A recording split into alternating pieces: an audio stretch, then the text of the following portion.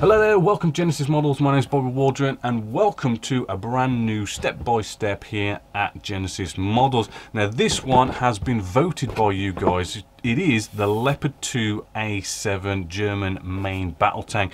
It is by Meng Models and it is in 1/35 scale. As I say, I'll give you guys the option to pick what you wanted me to build the next step by step, and you pick this one, which is kind of interesting because I mean here at Genesis Models we mainly do aircraft, World War II mod and that kind of stuff. We touch on armor now and then, but we haven't actually touched on one for a while, so it's kind of nice to get the good old armored vehicles up out and again and go after building one of them. Now in this step by step, I'm sort of, when it comes to armored vehicles, as you probably know, it's not like aircraft where, you know, everything's got to be nice and seamless, rescribing, filling, sanding, all that kind of stuff. They are pretty much bricks that you just glue pieces on. So with this build, I am sort of anticipating we're going to be doing a 3-color stage camo pattern on this, which will be kind of nice and interesting. Not sure how I'm going to spray it, in the sense of going down the route of maybe doing a modulation or pre-shading, post-shading, that kind of stuff. I'll probably look into that more later on, because it is a 3-stage camo. And then the weathering, you know, we're going to be sort of going to town with the weathering as always, you know, loads of nice weathering products and everything, trying everything out. In the past, whenever I've done a step-by-step, admittedly I have really muddied up the road wheels and the tracks and everything, and I'm kind of thinking maybe this time round I'm going to sort of lighten it a bit, just to sort of show you a different way of going about it, and it should be make it a little bit more interesting. So nothing really sort of special with this build. It's just a nice armored vehicle, showing you you know, from the basics all the way up to advanced, pretty much anything and everything that you need to know to build this model. I'm going to be showing it over the next couple of episodes. So we have got a really sort of nice model to be building here. You know, it is by Meng Models, which is pretty much a brand spanking new tool. That, looking at the sprues and everything, it does look like it's going to be a nice sort of pleasurable build, shall we say. I don't anticipate any sort of fit problems. I'm not seeing any major flash or eject pin marks in bad places. It should build together quite nicely and quite quickly, fingers crossed. So if you do want to go off and sort of watch this video, you know, sadly this one is for the subscribers. I mean, here at Genesis Models we do have a subscription system where people do pay £3.99 a month to watch videos exclusively for them. This is one of those videos. This episode 1 is free, but all the rest you'd have to go off and subscribe if you want to go down that route. But if you don't, remember, you know, Genesis Models has loads and loads of free videos out there if you want to go check them out. But if you do want to watch this and you aren't already a subscriber, simply go to genesismodels.co.uk, and in there you can go to subscription section, you know, pay via PayPal, you get yourself a username and password, and then you get access to not just this video. Actually, we have got tons and tons of step-by-steps, rapid video builds, and loads of other content, loads of other builds going on, and you can learn an absolute ton about scale modeling. So with this build, let's just jump straight in with some nice sort of building. Let's just start off a nice bit basic, ease you in, and we'll do a couple of cool stuff along the way.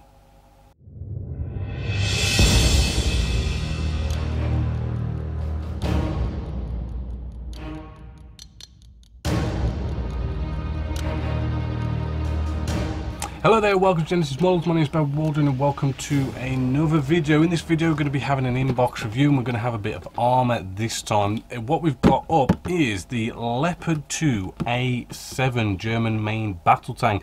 Now this is by Meng Models, it's in 1/35 scale, and we have had this let's see if we can get you on camera. Actually, we have got this sort of AK Interactive, as you know, gone off and gone, hey, we found a load of nice matching colours for this as well. Now this kit is around about the £50 mark. It is a big kit. I mean, it's actually quite a big box. It's full of plastic, so although it's £50, I do think it is quite worth it. We've also got a kit that was new tooled in 2015, so it's pretty sort of new. This particular kit, the A7, was reboxed in 2016 and added new parts to it also, and then I did an A7 Plus, I do believe it was, in 2019 with new added parts as well. So you got a couple of versions there. Now what we've got so far, we've got these a nice bunch of photos. We'll look at them in a bit. Now I'm not going to get everything out in this kit because there's loads and loads of bits and bobs on here. I just want to give you an idea of the kind of quality we're looking at. So let's just get out a screw or two just to start off with. Here we go, we've got one just here. What we've got is actually really sort of rather crisp with these parts. As you can see, we just zoom right in. We've got the I think it's the M3 or something machine gun just here, very crisp, showing off loads and loads of details on these MGs.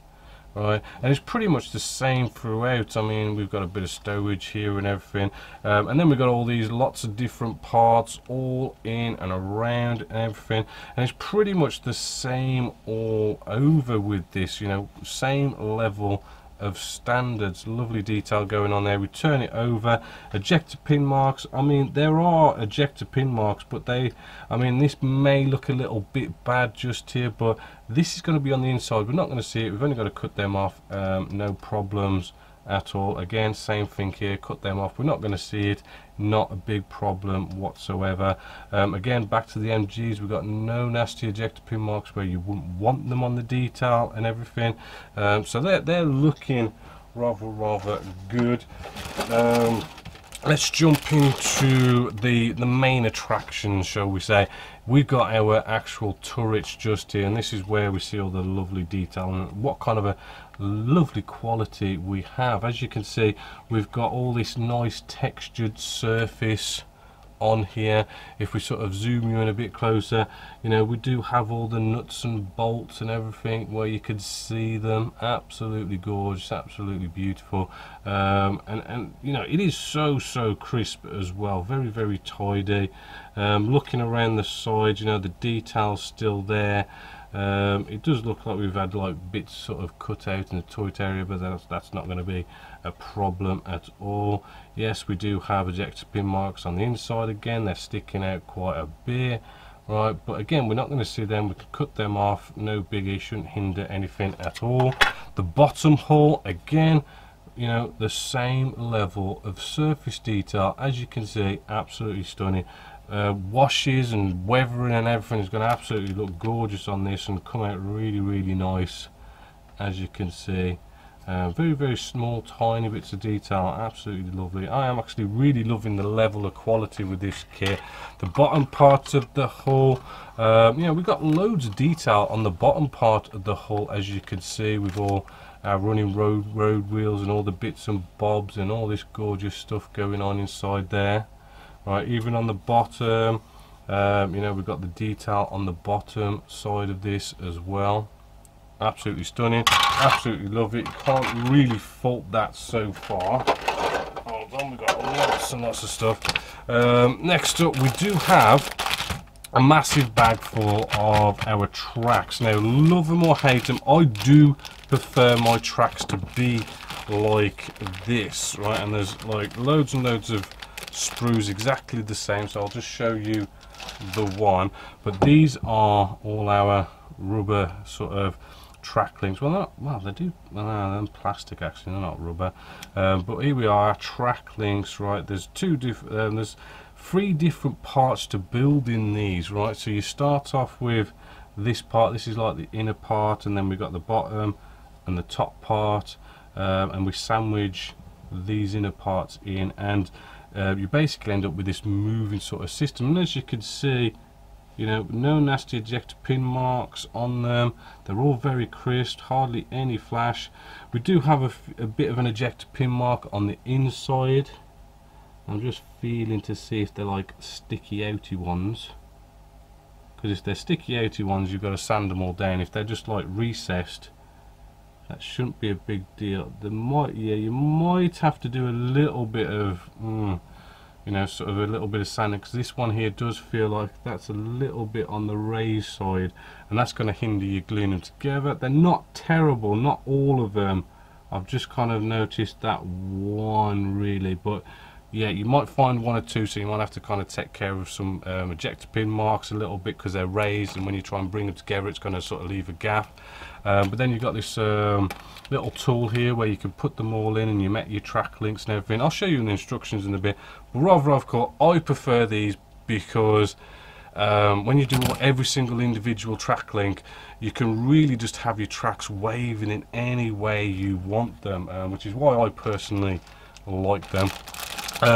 Then, as I say, we've got loads and loads of bags. We've got all sorts of running road wheels just inside here. I don't want to get them all out because you've seen the level of surface detail, and it goes for all the different parts as well, and all sorts of running road wheels in there.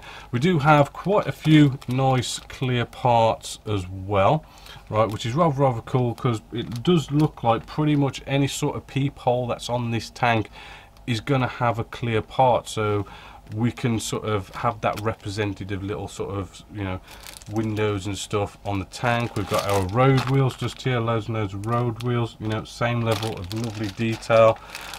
We've got, I think this is the added parts where they've kind of got the uprated sort of extra hot armor and stuff on the Leopard there.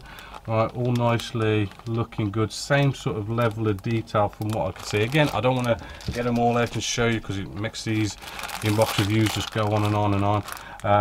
Again, same sprue here. Okay, it's a different color sprue. I'm not sure why they did that, maybe some other different version or something, but again, we've got the same level of detail going on with that. We've got on this sprue just here, this is like side skirts and a little, the bottom armor or something underneath the main hull, the hull. But again, same level of detail. Actually, on this one we do have the main gun as well, so we'll have a quick look at that also just to show you. It does come in two halves, right, which means you do have to bring them together. Shouldn't be a problem if you do all your standard sort of like, you know, filling, sanding, scribing. This little bit of an area here does kind of look a bit like some sort of fabric on there, so maybe look a little bit funny sort of getting this nice and seamless and sanding it nice and seamless, and then you've got this nice flat seamless end, and then it kind of wraps around into this fabric area. Yeah, you might have to throw some techniques in there or something just to give that fabricy type look. But again, as you can see, you know, lovely detail on this kit. I do actually love it, every little bit. That's what I'm liking about Meng right now, is pretty much whatever they produce, you know, it's so crisp, so nicely highly detailed and everything. It's really, they are really nice models. And then we've got this, when they say they've got photo etch in there, they're not throwing out a little bit of a gimmick of here's a little bit of photo etch, hey, we can advertise this as having photo etch in there. We actually have got a load of goodies in this little bag just here, which may as well get them all out. I do like how we've got proper metal sort of, you normally sort of get like string or something like that for all your tow ropes and everything, but this one is proper metal, and as you can see, that is going to look really sort of nice and realistic, more realistically looking, and sort of flow and sit better on the model, so that's a nice bonus. We've got these proper stick-on mirrors as well, which is also rather cool, nice added touch. We've got two photo etch frets, which not exactly sure what these parts are or anything like that, but as you can see, they do feel like nice and not too thick. They're going to be hard to cut off and actually deal with, but they are looking good. And I think we've got some intake vents here and stuff for the engine. Loads of nice lovely bits of photo etch, which is just going to set it off even more with all the detail that we've already got. Decals, you know, decals, nothing really to to have a dance about when it comes to armor, because we don't have much. But what we do have, looking at that, does look rather good, nicely in registry. The colors look good.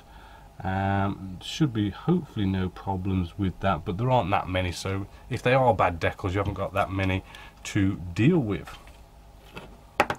Then we have our markings here, nice bit of colour call outs. What we've got here, nice 3 stages of camo.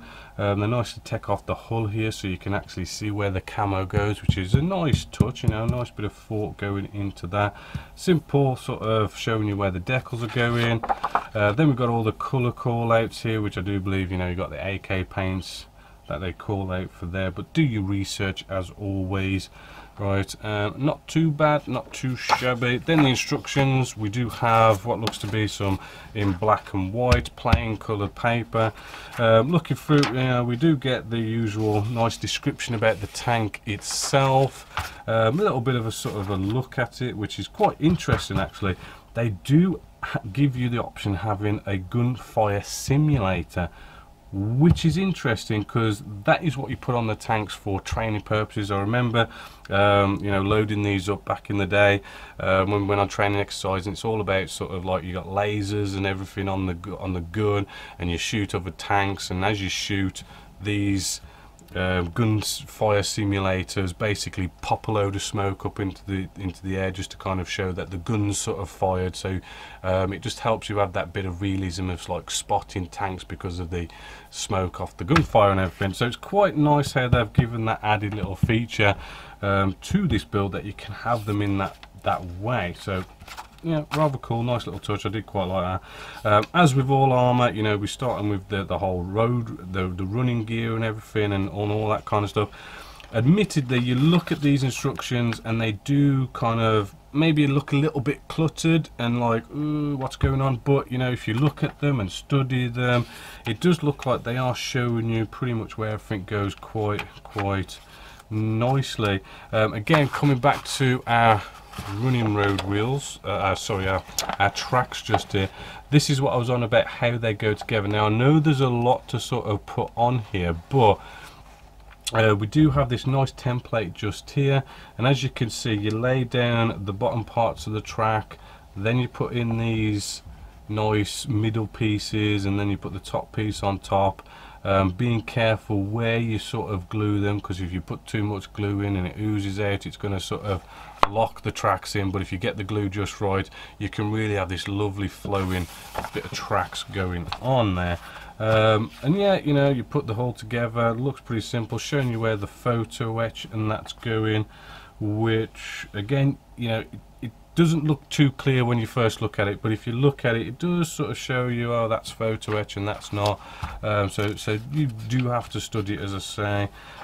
Putting all your bits and bobs on. The turret looks, you know, pretty sort of standard. I mean, when it comes to building armor, it's not as hard as aircraft, I don't think. It's just a lot of putting all these little boxes on all over it and gear and everything. But it doesn't look like there's going to be many problems, and if you do, you know, as always with armor, you can whack some stowage on there just to hide any imperfections, right? But yeah, there we go, very nice, looking good. Quick run through. Yes, you can have the turret moving obviously, but yeah, looking good. So yeah, for £50, it's not a bad price actually, because you know there is a lot of plastic. It's a pretty new sort of tool with absolutely, you know, pretty damn good surface detail for this kit. Absolutely crisp as anything. Shouldn't be a problem to put together, and you know what, it does look pretty nice and beefy. So definitely a big thumbs up for Meng there. Nice to also see AK getting in on the colours and everything, which is quite nice. I think even Ammo does it with another company or something, but you know, that's probably another discussion anyway before I sort of go off track.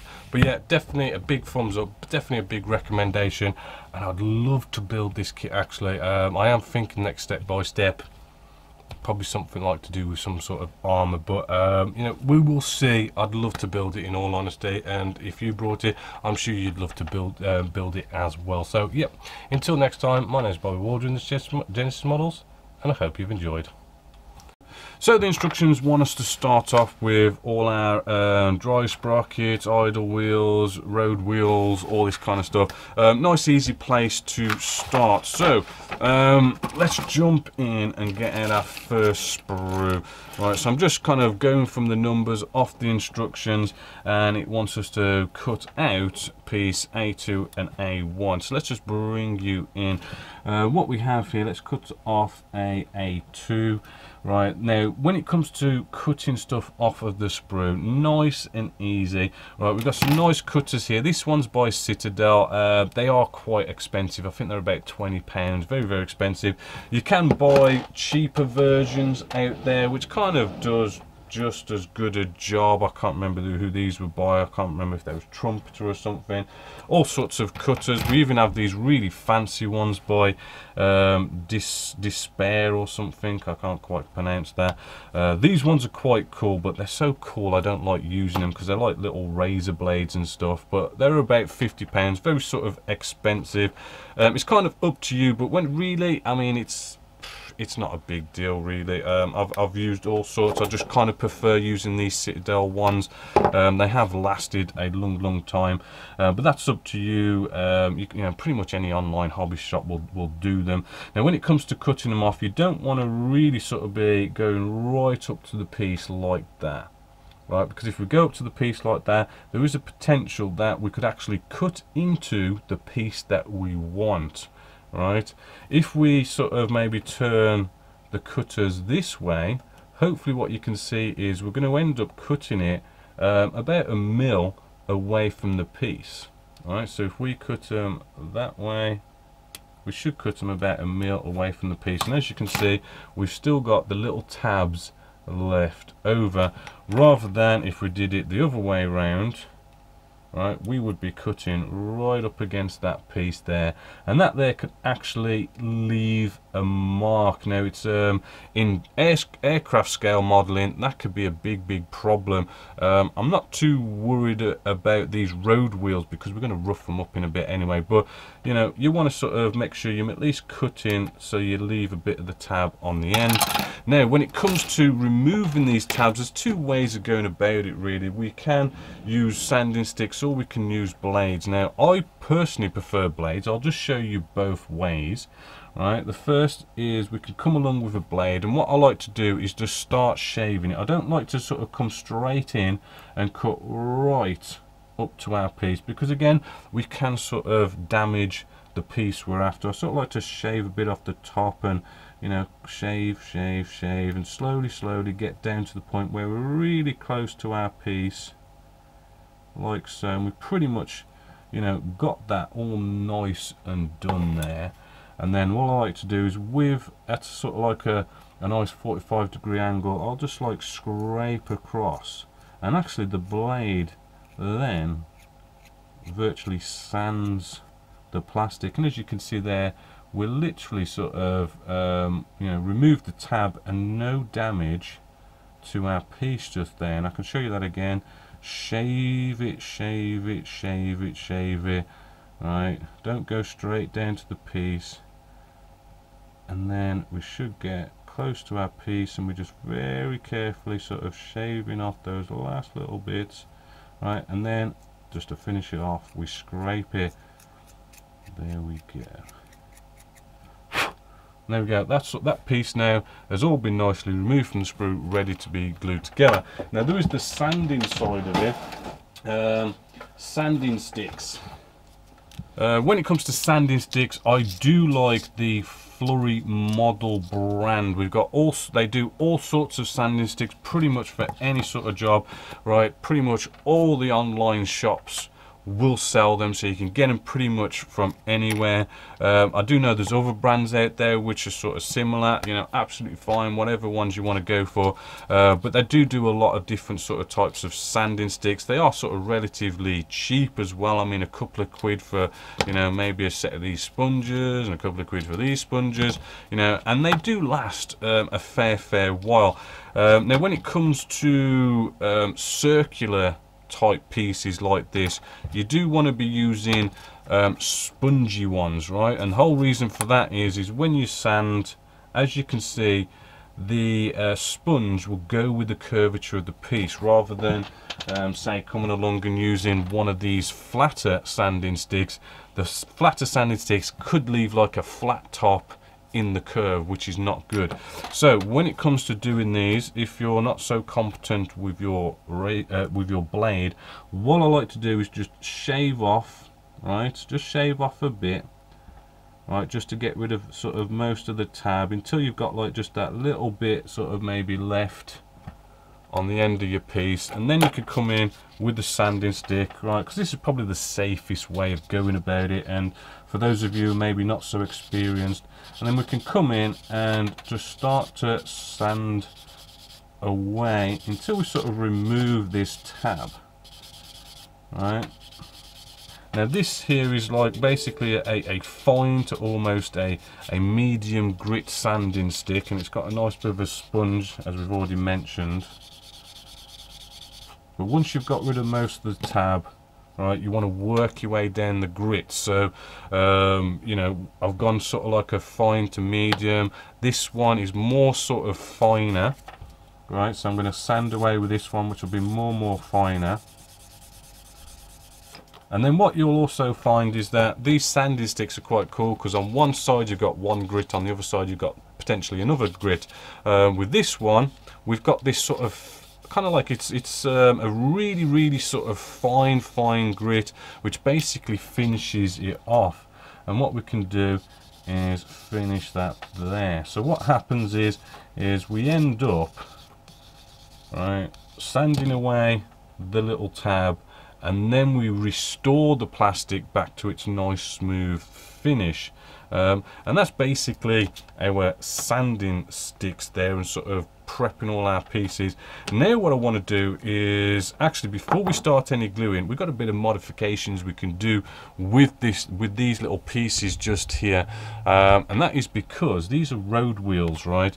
Round the edge it's all rubber, right? In real life it's all rubber, and these rubber road wheels will pick up stones and everything, and these stones will like chip away at the rubber and chop up a little bit of rubber here and there. So what I like to do, come in with a blade, right, and what we do is we can just slice into this. So we'll just slice one side, and then we'll come down at another angle, and we'll cut that little piece out there. So it's probably a little bit hard to see because we are getting pretty sort of minute, but I've just cut out a little chip there. And then, you know, it's all about sort of keeping this random, just cut into it and just cut a little piece out, like a little chipped out bit of rubber, right? And we could go along, you know, remember to keep this random. Don't try and sort of get into a habit of, oh, we'll put another one there and another one at an equal distance there, and then another one at an equal distance there. You know, keep it really sort of random. And all sorts of chips we can do, light little chips like that little one there, or we could even just go, do you know what, let's just really sort of make a big nasty chip here, like it's had a big stone go into that one there.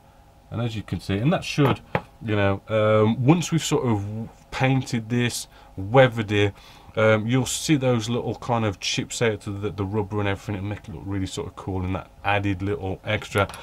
Sadly, there is a hell of a lot of road wheels to do here, so I've got a lot to sort of cut up, trim up, modify a little bit, and then we can do some gluing.